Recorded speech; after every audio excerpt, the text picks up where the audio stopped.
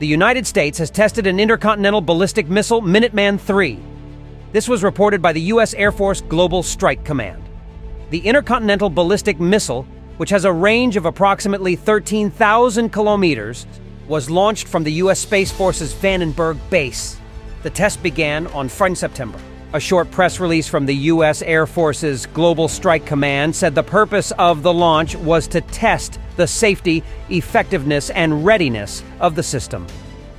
The previous day, U.S. Defense Department spokesman Pat Ryder said the Minuteman launch was related to demonstrating the readiness of the U.S. nuclear forces and nuclear deterrent.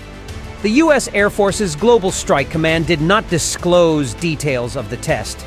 The previous launch of Minuteman III took place in the spring of 2023. Then the warhead flew almost 6,800 kilometers.